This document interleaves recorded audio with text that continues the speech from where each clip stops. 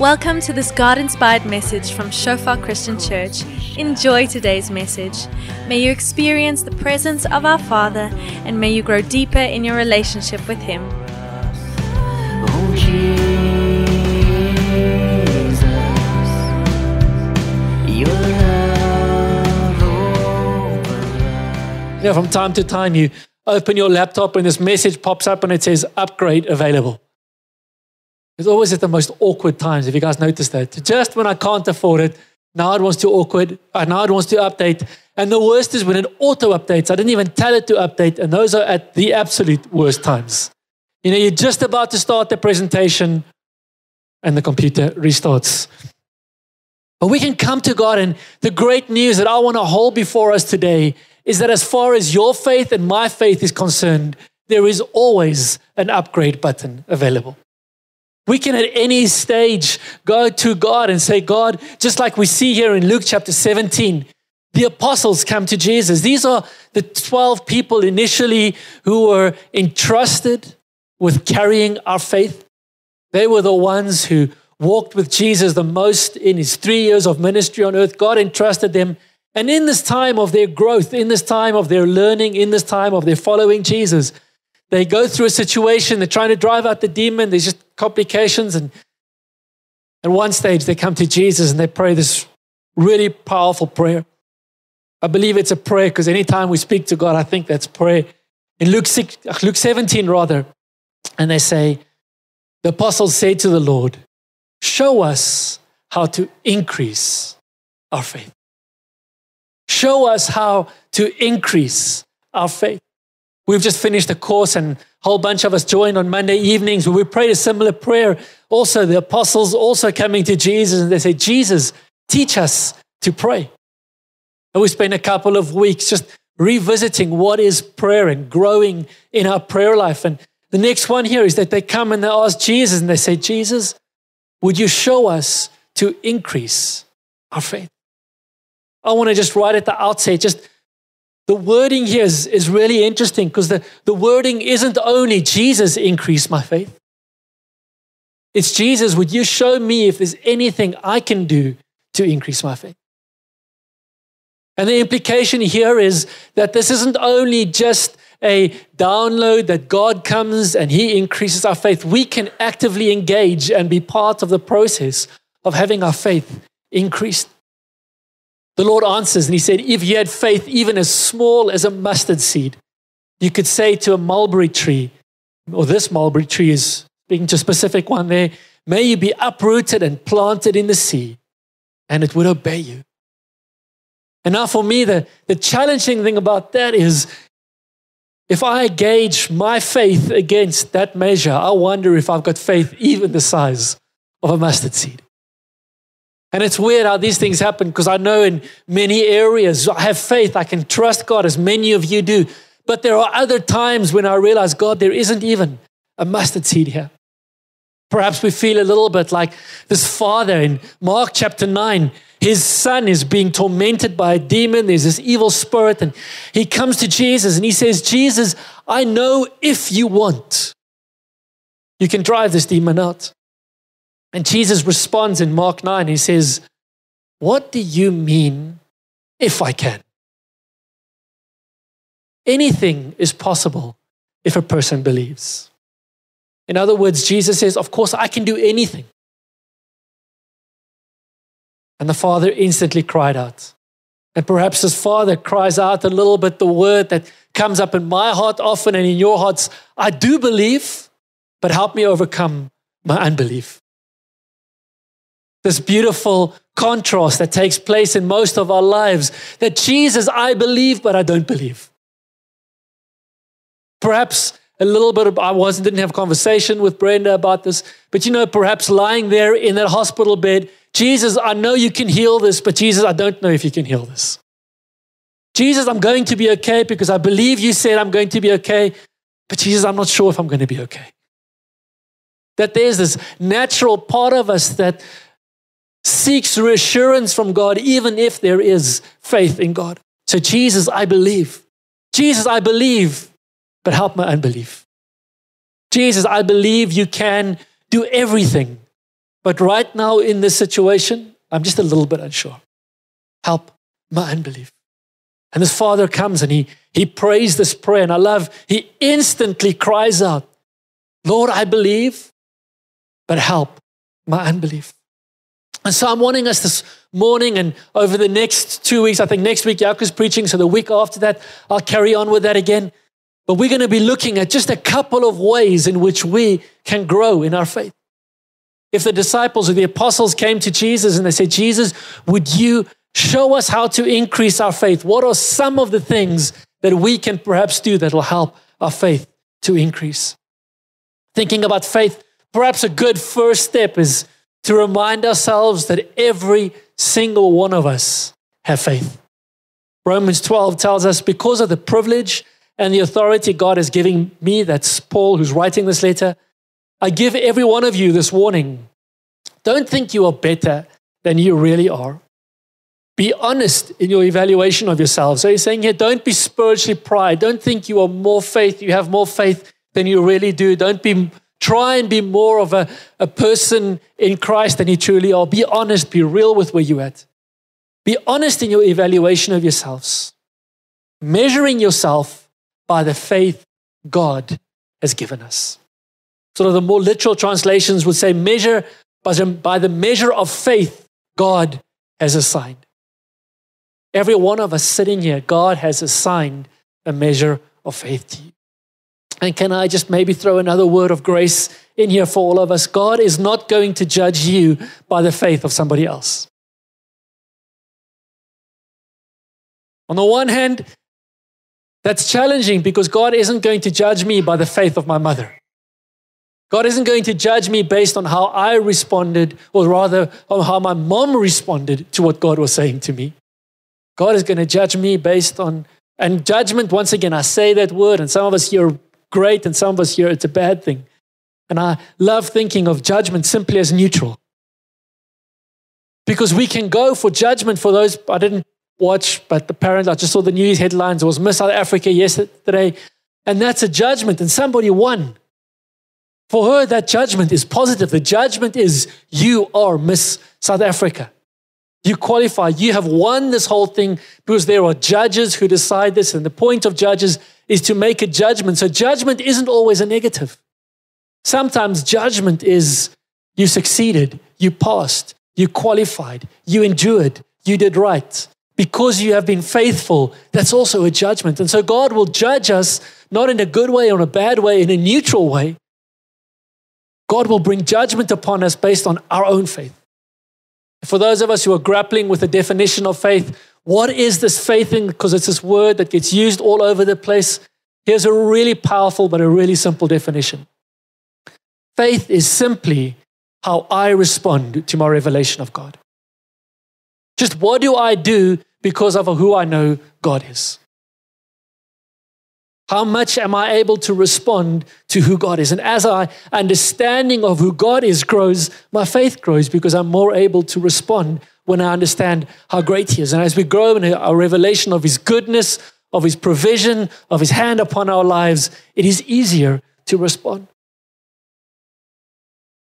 But God is not going to judge me on my mom's faith, but He's also not going to judge me on my neighbor's faith. He's not going to say, your neighbor has so much faith, but you didn't. See, faith is never comparative. Faith is never going to be, oh, Philip, I'm going to line you up along a whole bunch of other people and we're going to kind of score you based. No. God will look at each one of us individually. And the powerful thing is we can come and say, Jesus, help my unbelief. We can say, Jesus, teach me to increase my faith. And as you are sitting here, God has given you a measure of faith. Every single one of us. Something else encouraging about faith, we read in 2 Thessalonians, once again, Paul writing to this group of believers. And he says, we ought always to give thanks to God for you. He says, God, we're always praying for you. We're thanking God for you as a group of believers, brothers, as is right, because your faith is growing abundantly. Some of the other translations would say your faith is flourishing and the love of every one of you for one another is increasing. Our faith can grow abundantly. I'm not too sure about you, but that's a prayer that I have hidden in my heart. God, I want my faith to grow abundantly. I don't want 2020. I don't want to go into 2022. And the crazy thing is some of us already begin to think about that halfway through October 2021. I don't want to go into January 2022 with the same level of faith that I had in January 2021. I want to go with increased faith. I want to go with faith that has grown abundantly. I don't want to go into tomorrow with the same faith that I went in with today. I want to trust God that God would cause my faith to grow abundantly. I want to be praying this prayer that the apostles prayed regularly and say, Jesus, would you teach me how to increase my faith? And something that I've learned about growth, whether it's spiritual growth, and we use these words a little bit interchangeably, and for the purposes where we are today, they're very similar, kind of growing in the spirit, growing in faith, growing in our relationship with Christ. They're all intimately connected with one another. But something that I've learned about growth, Sean here somewhere, maybe he'll be able to attest to this, that healthy growth in any way hardly ever happens by accident. Healthy growth, do you know the only growth that happens by accident? It's normally the wrong type of growth. The growth when I'm lying on the couch eating too much pizza is for most of us not the growth that I'm looking for. If I want to grow, and Sean, as I said, he just came third in South Africa in a bodybuilding competition. That growth happens very deliberately and very intentionally over time. The same if I want to grow in my profession, if I want to grow in my academics, if I'm a sports type person, if I'm anything that if I'm an artist, if I want to grow in that, I need to be deliberate about that growth. I need to find a healthy training program. I need to find out what causes growth in this thing. If I want to grow as an engineer, I need to study certain engineering subjects. I need to read engineering books. I need to study from other engineers, spend time with them. I can't just hope that tomorrow I'm going to be a better engineer than I am today. I can't just say I've got an engineering degree and a week from now after my holiday, when I come back from my holiday, I'm going to be a better engineer than I was last week. Why? Just because I'm growing. Life sadly doesn't work that way. The only stuff that grows naturally is like the stuff in my pool that I don't want to grow. It grows by accident. I have to work really hard to make sure that the bad stuff doesn't grow. To get the good stuff to grow, like next to my swimming pool, where the roses are, or where the fruit trees, we've got one or two fruit trees in our garden, or where the, almost said the cabbage patch, where the little herb garden and the vegetable garden is. The only stuff that grows there by accident is the stuff that I want there. The stuff I do want there, I need to work at growing there. I need to fertilize at the right way and the right time. I need to get, the right pesticides and make sure that it's watered appropriately, etc., etc. If I just leave it for a month or 2 or 3 and I come back, none of the stuff that I want to be there is going to be flourishing. All of the stuff I don't want there is going to be flourishing. And for your spirit, it's the same. For your faith, it is the same. And so, sometimes when we speak to people at church, they miss that we actually spend time thinking about church. Not only thinking about how to make the sound better and put up panels and that stuff, but we actually think about how do we grow people? How do we lead people to Christ? And how do we create environments for people to experience Christ and to hear his voice better and be able to follow him stronger? We spend time thinking about these, analyzing, and if you take all of this, how do we grow in Christ together? We're probably going to find that there are 6 main ways in which we grow in Christ. There are 6 main things that grow our faith. This week we're going to look at 3, and next week we'll look at the other 3 that we've identified sort of as church leaders. The first one, perhaps the most obvious one, is in a sense to what's happening now. Receiving practical Bible teaching. I know it's obvious, but it's amazing how many believers we think, I don't need to be taught the word. I can read the Bible for myself. I can study the Bible for myself. Doesn't the Bible say that I don't need anybody to teach me? It does say that, by the way, because I've got the Holy Spirit. And yet within all of that, there's a fundamental misunderstanding of how God has put the word together. In Romans 10, it tells us, so faith comes from hearing, and hearing from the word of Christ, or the word of God. Faith grows, faith comes, faith increases and expands from us knowing and being taught the word of God. I love this example of Timothy. Timothy, who is a young man in the faith. Timothy, who many people say has been discipled. In a sense, he was taught by Paul, and in many areas he was. But I love what Paul writes here. Paul writes that other people have actually had a much greater impact and influence in your faith life than I have. And how did they do that? Because in 2 Timothy chapter 3, we read, you have been taught the Holy Scriptures from childhood, and they have given you the wisdom to receive salvation that comes by trusting in Christ Jesus. The word there from childhood is literally from a newborn child. It's the same word that we get when a baby leaped in Elizabeth's tummy in Luke 1. When the shepherds went out to find Jesus as a baby in the manger, that's childhood here. For those of us that are parents, you can teach your children the word of God from childhood. From when they are really, really small, we can help them to grow in the word. But the interesting thing here is, Paul doesn't say, Timothy, you have studied the word of God. You have learned to interpret the word. You have read the word, and we're not knocking any of that. I'm going to get to that in a moment. But you have been taught the word. Somebody has sat you down and taught the word. And we see Jesus as the model of our ministry. He spent time with the 3, Peter, James, and John. He spent time with the 12. But he spent time with the 70, and he spent time with the multitudes as well. And in those times, what did he do? He spent time teaching. He was preaching at them. He was helping them grow in the faith by revealing spiritual truths to them. 1 Peter 2 tells us, like newborn infants, we should long for the pure spiritual milk, that by it you may grow up into salvation. We should long for pure spiritual milk, and the context there, the pure spiritual milk is definitely the word of God. And I love how he writes this to believers who are not newborn infants. He writes this to mature believers, and he says, but even as mature believers, there is something about the milk of the word that we never outgrow.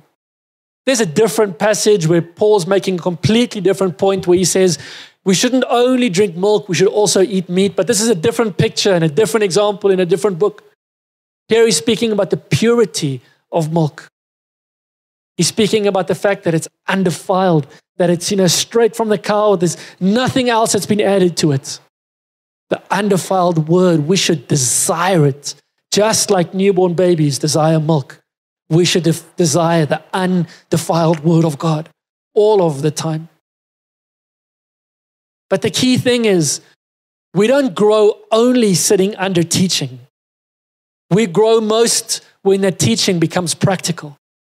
For me, this is one of the biggest challenges all the time in my listening and in my preparing always, because it's so easy, and we've seen this sadly as church leaders and as church historians over the centuries. It is very easy for seminaries, the place where the word of God gets taught, to become cemeteries.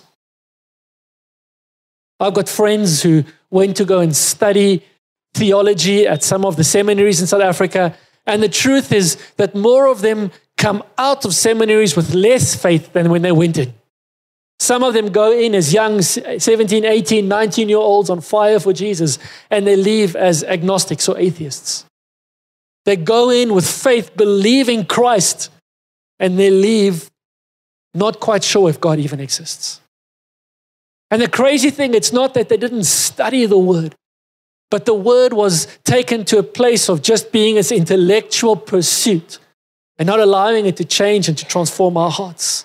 It wasn't a how do I apply this to my life? It's let me try to get clever about God.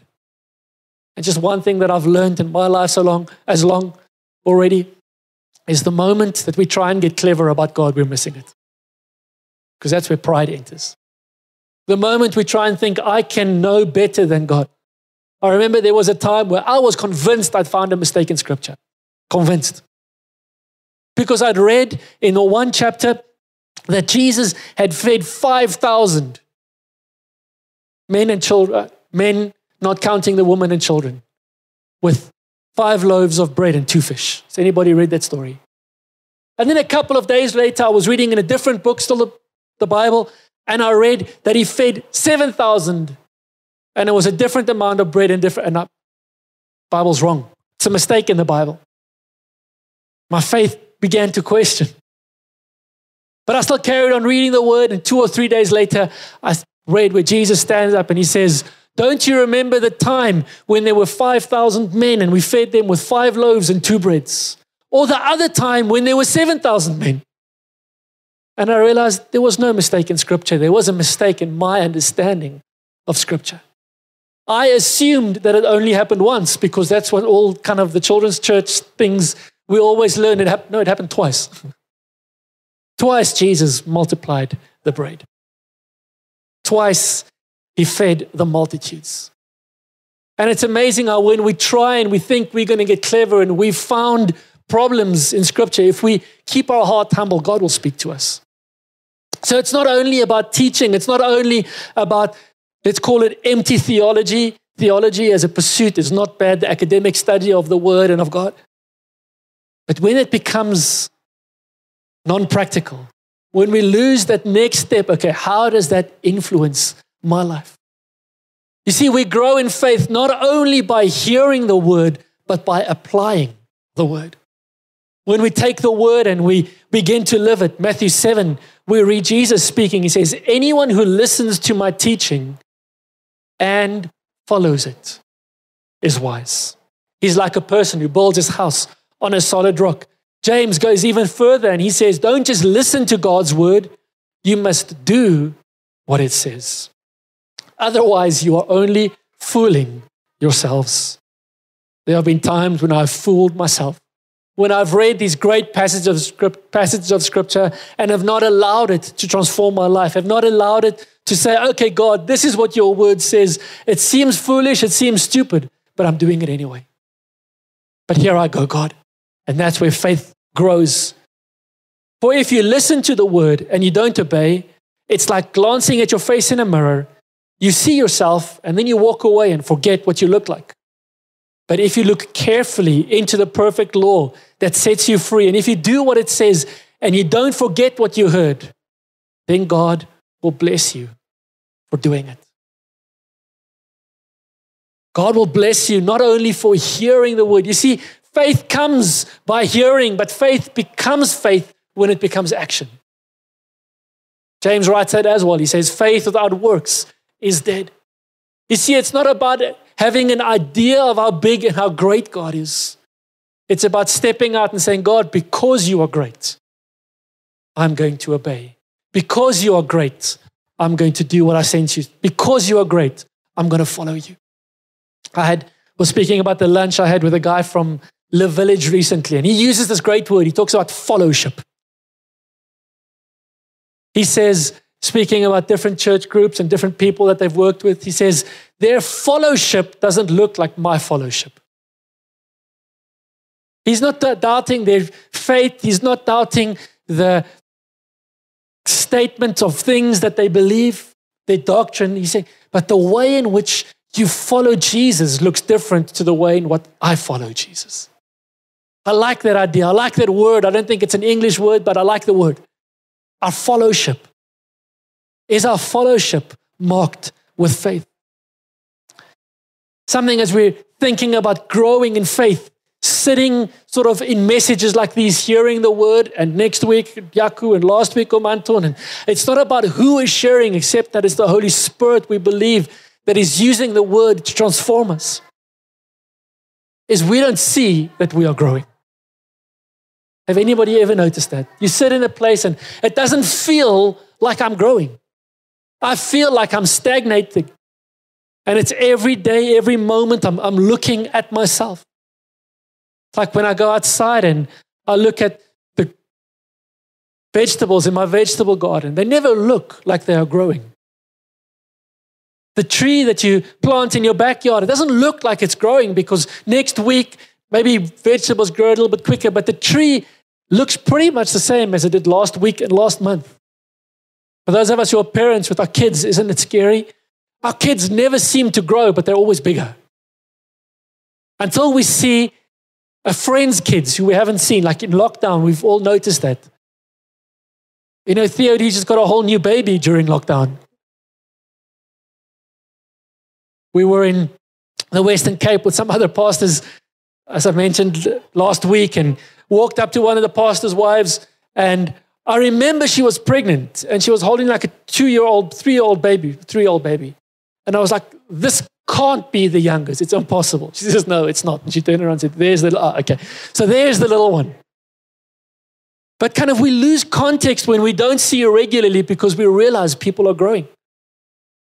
It's the same when people look at us from the outside. We don't see ourselves growing, but that's not because we're not growing. If we get to a third session on this topic, what I'll probably do is, what are some measurements of our growth? How can we see, am I growing spiritually? Because when we're young in the faith, things, it feels like we're growing all the time because life is different.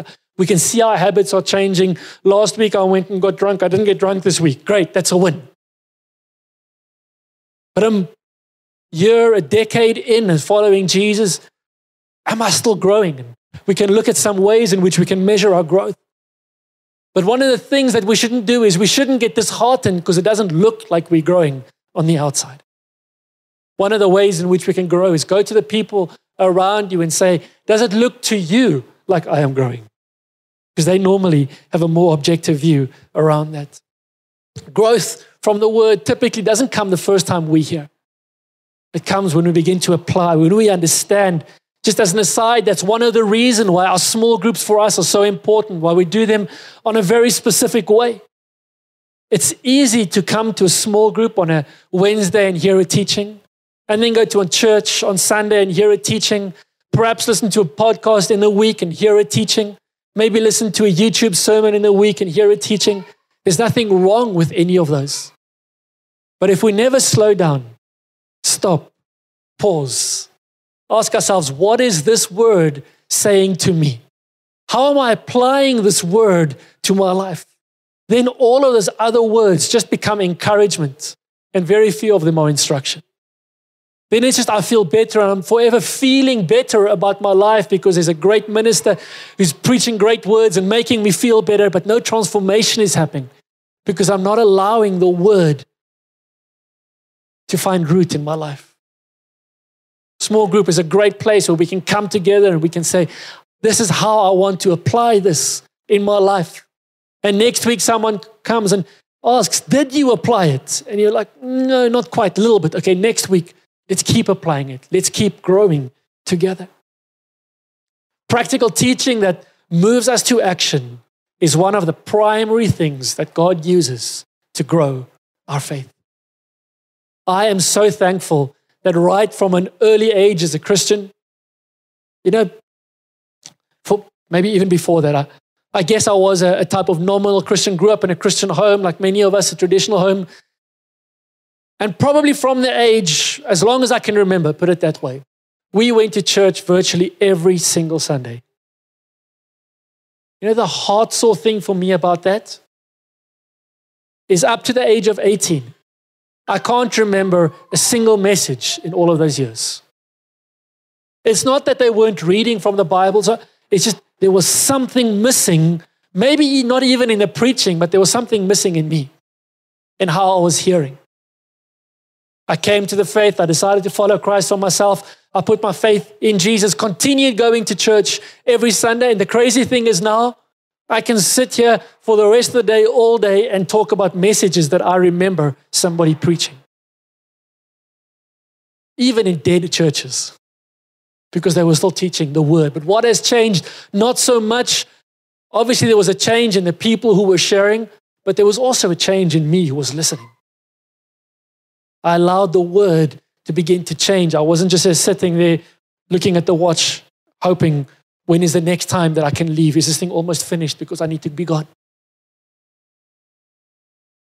Coming to church every Sunday Let me just take my pastor's hat off for a while in the sense of preaching. Let me put my pastor's hat on in the sense of a shepherd who cares for sheep and wants to see them grow and wants to see them fed. One of the healthiest things that you can do for your own spiritual life is to make a priority commitment to attend on Sundays. One of the reasons for that is because you are hearing the word, and faith comes by hearing. We need to be taught. Timothy needed to be taught. I continually still need to be taught. All of us need to be taught. And I know I'm preaching to the choir here. You guys are here, but I want to encourage you as we continue to invest in people's lives, to make disciples. Let's trust God to build within them a desire and a love to come and sit under the teaching of the word. Obviously, in our context, there's Bible school where there's teaching of the word. There's Sundays where there's teaching of the word. The second area in which we grow in faith, the first was in practical teaching. When we take the word, we hear the word, we apply the word. The second is in our private disciplines.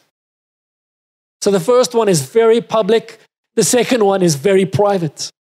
Matthew 6, I've just highlighted some.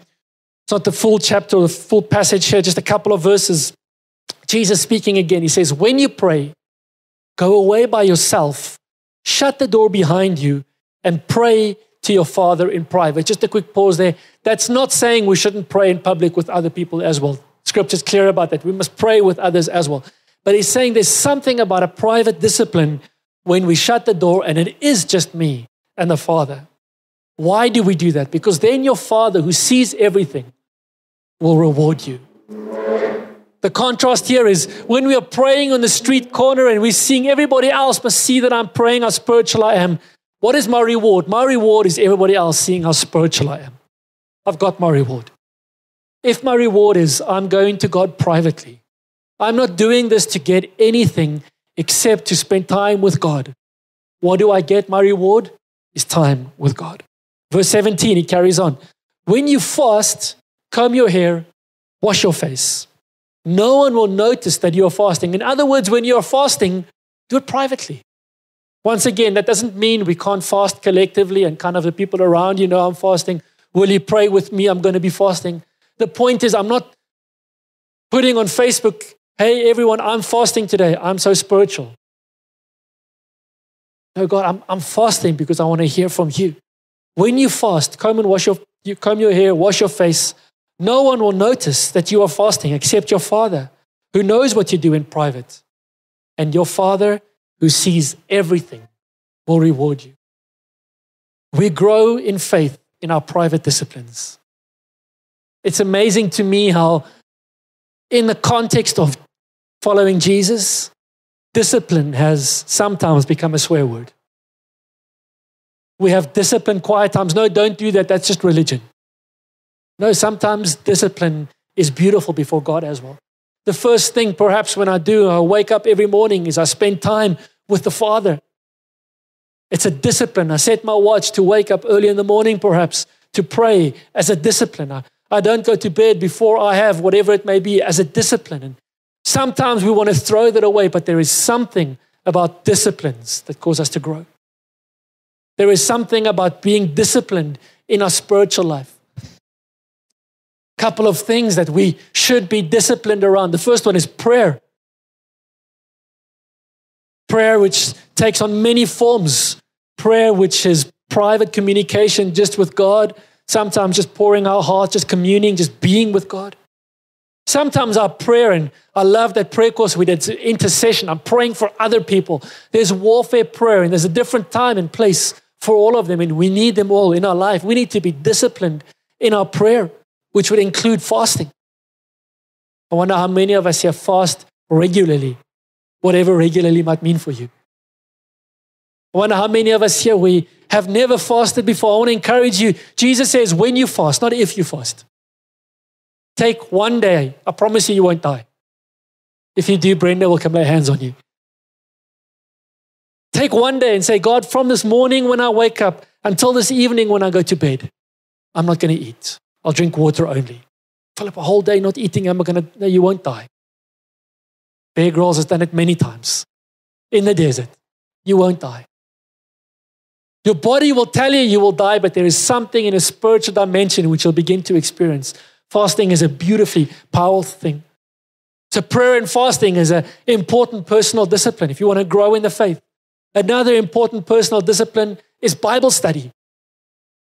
We should, I believe, all of us have regular times of Bible study in our life, whether it's daily, weekly, however it may look for you. Bible study should include at least 3 different things. Memorization, taking passages of Scripture and remembering them, learning them off by heart. It's amazing how we can learn kind of songs and lyrics and 1,000 different things off by heart, and suddenly we struggle to learn Scripture. Learn Scripture. But then 2 ways of Bible study. The one is 3, memorizing. Then we should have Bible reading, where I take the Scripture and I read it. Almost like a novel, but not quite. I read it with a question, God, what are you saying to me? And I read perhaps and kind of, you want to do this in a structured way as well. It's probably not ideal to just let the Bible fall and wherever it flaps open, I'm reading that today. Probably read a book at a time, and I'm reading through Genesis, and I'm, God, what can I learn about you? And more than that, what do you want to tell me about me?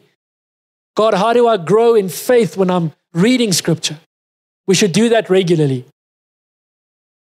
And then the third one is what I would call Bible study, which is different to Bible reading. Bible reading, I'm taking the passage and I'm reading through the passage. I'm looking at the whole story. I'm reading about Jesus with the woman at the well, and I'm encouraged by it, and I'm just edified in a sense. Then there's Bible study, where I take the woman at the well, and I get a Bible dictionary or 2, and I get, if I, like most of us probably here, can't speak Greek or Hebrew, and I get a very accurate translation, and I study, and I look at this word for word, and I say, in this one sentence, what is Jesus saying to this woman? And it's a lot slower, but I'm studying it, I'm digging in, and it's different to just reading. Perhaps I read the Scriptures in the morning. God, I just want to go into this day speak to me today, and God speaks to us in that way. But there's something that happens in our faith when we study the Word, when we dig in, when we slow down. So I want to encourage you around those 3. Worship should be a private discipline. I love that we worship collectively, like in song, as we do on a Sunday, typically as we come together. But you should be worshiping privately. You should be putting on music or reading the Psalms. There are a variety of different ways in which you can worship, in which you can make much of who Jesus is. And then the Bible also talks about doing good, acts of righteousness as discipline, giving, faithfully giving to where God has called you to give. It may be to certain individuals, to certain missions organizations, most likely to the church family that you are part of. When God speaks to you about giving, that's important private discipline that we should hold on. And I've seen it over and over and over, specifically with young people as they begin to grow in the faith. The single best financial decision they can make is to obey what God says about our money. To take the first 10% of whatever I earn and say, God, this is yours. And to say, God, I have faith that, God, you can do more with 90% of my money than I can do with 100%. God, if I give 10% to you, so there's 90% left, God, I trust that you can do more with that 90 than I would have been able to do with 100 if I've kept it all. God, because I'm a person of faith. As we're giving, personal spiritual disciplines, they tune our hearts to the heart of God, and they underscore personal accountability to our Heavenly Father. Within our context, how can we grow in our personal disciplines? Well, that's a personal thing. But one of the ways is accountability. Like, when you want to start going for a run, for all the unfit people like me, I'm super unfit at the moment. The fit people is not a problem. If I want to start getting fit, the best way is to say, find somebody else who's unfit. That's always a good start. And say, can we go for a run tomorrow morning or go to the gym tomorrow morning? Okay, we'll meet you at 6 o'clock at that place. Now it's 10 to 6. If I haven't made an appointment to meet them there, I'm just going to roll over and keep sleeping. I'm one of those people. Every now and again, I get an urge to go for a run, and then I roll over and it goes away. Okay. But if I've made an appointment to say with someone, hey, let's meet tomorrow morning at 6 o'clock, 10 to 6 tomorrow morning comes, I'm getting out of the bed, not because I want to go for a run. I'm getting out of the bed because somebody's going to be waiting for me. And if they're waiting for me, and they're probably thinking exactly the same thing, and if we both knew it, we'd both just roll over and sleep further. But there's something that accountability brings. Small group perhaps is one place in which we can be accountable to one another. Where there perhaps is one other individual who I can connect with and I can say, listen, I want to have Bible study every morning this week. Will you phone me at 10 to 6 in the morning? Wake me up. Make sure I'm awake. Or phone me at 6 o'clock in the evening and ask me, how did my Bible study go this morning? Perhaps even we can meet together and you're going to sit on that side of the room and I'm going to sit on this time of the room and we're going to do Bible study sort of in the same space, keeping one another accountable to do it, even if we're doing it all private. Fine. Anyway, just finding a way to get somebody to help me to grow in my personal discipline. Accountability works brilliantly for that. And then the last one for this morning is what we call personal ministry. You'll notice these are all P's because Andy Stanley got hold of them and made them nice for us to remember. Practical teaching, private disciplines, and personal ministry. Ephesians chapter 2 verse 10 says, we are God's masterpiece. You sitting here are God's masterpiece. Did you know that? Did you ever think of yourself as God's masterpiece? The next time the enemy wants to come and tell you you're not good enough, say, I'm God's masterpiece. If you walk into God's museum of art, I'm front and center, the masterpiece. God put me there. So you might not think I'm good enough, devil. I don't care. Jesus thinks I'm his masterpiece. He has created us anew in Christ Jesus so we can do the good things he planned for us long ago. The third way in which we grow spiritually is by engaging personally in the good things that God has prepared for us. We call those ministry. The word ministry and its root form literally just means serving. Just serving others. Ministry is going to look different for all of us in different ways, in different lives, but standing behind the coffee table, making coffee for people, we're serving, that's ministry. Laying hands on people who come forward for prayer, that's ministry. Going on a missions team, that's ministry. The point is I am actively involved in serving other people. And I'd forgotten, I did the count, I think just when I left, when I was no longer officially a student anymore after a very long time of being a student, 7 years as a student, I worked out that in that 7 years, if I'm not mistaken, I spent 6 months on missions teams in that 7 years.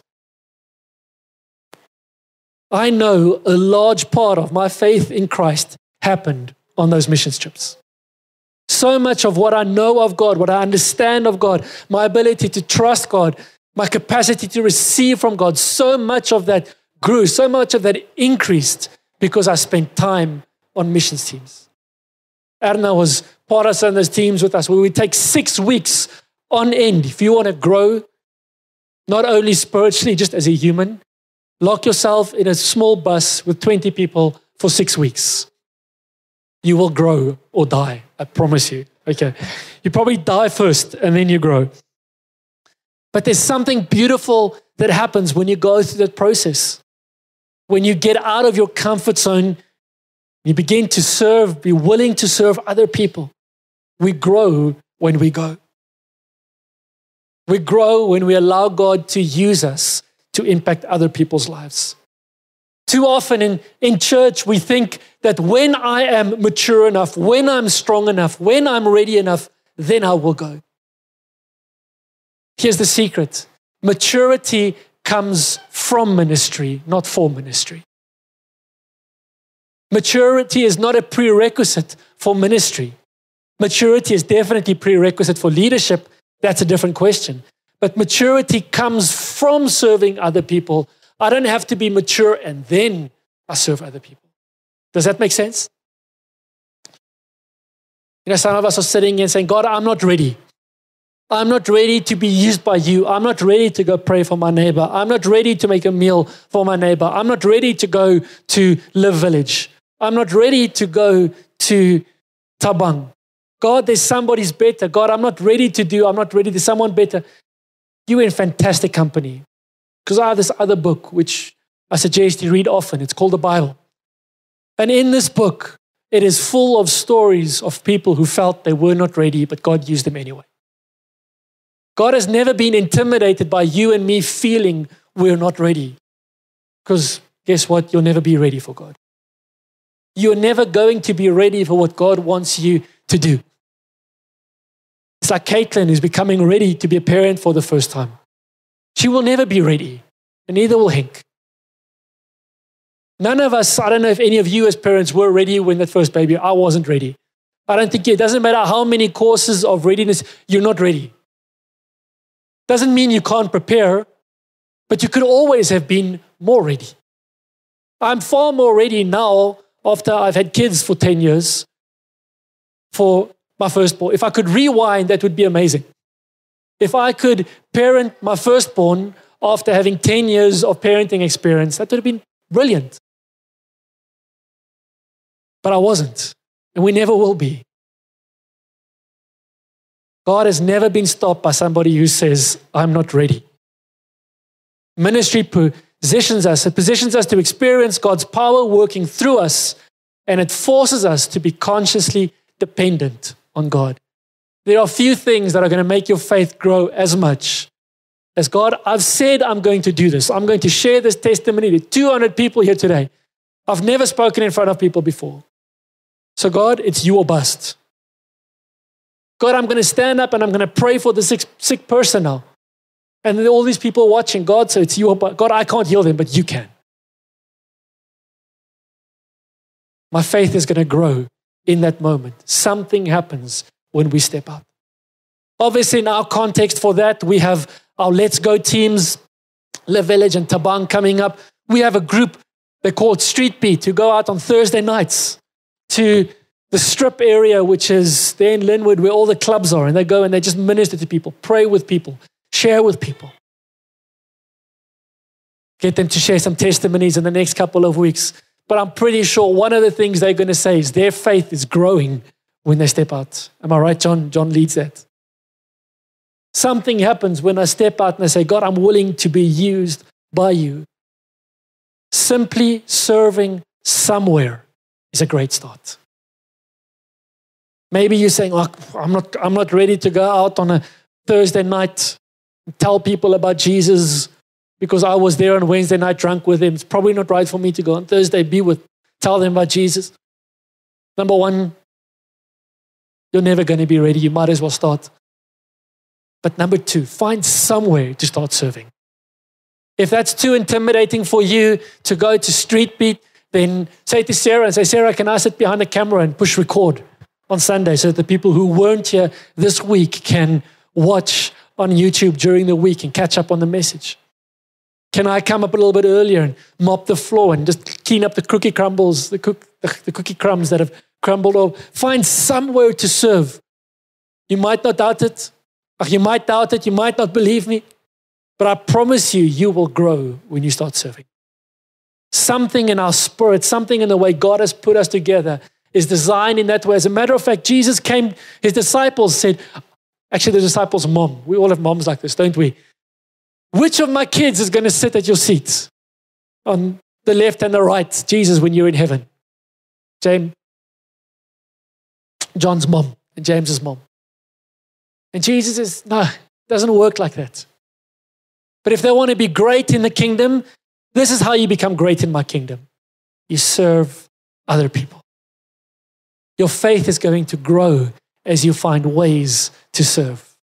As you find ways to wake up just a little bit earlier, to be there to serve someone else, to stay just a little bit later, your faith will grow.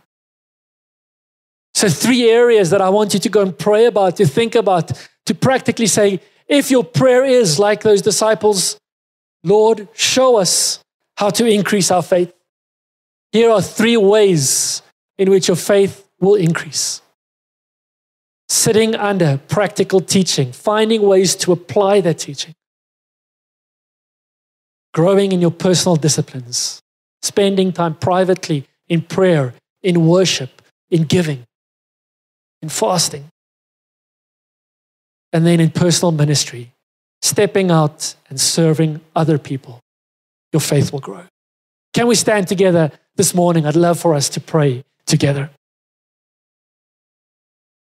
Jesus, we're just so thankful again this morning for your incredible goodness in our lives, Lord.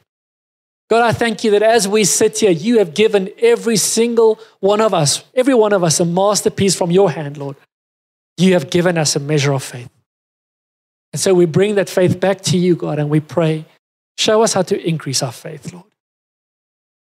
God, we believe. Help our unbelief. Help us to grow, Lord, in those areas where we struggle, Jesus. God, we pray that next month and next year, Lord, our faith would not look the same as it does today, Lord Jesus. That somehow our faith would have grown, Lord Jesus. That somehow our spirit men would be stronger. Lord, somehow our love for you would have grown, Lord God. Our ability to trust you, to follow you, would have expanded. Father, I pray that as a church we will grow in faith. But like the church in Thessalonica, Lord, that our faith would grow abundantly, Jesus. We ask, God, that you would breathe on our faith, that you would breathe grace over our faith, Lord. And that even in this week, Lord, you would lead us in the way that you have prepared so that our faith may grow for your name's sake. Amen.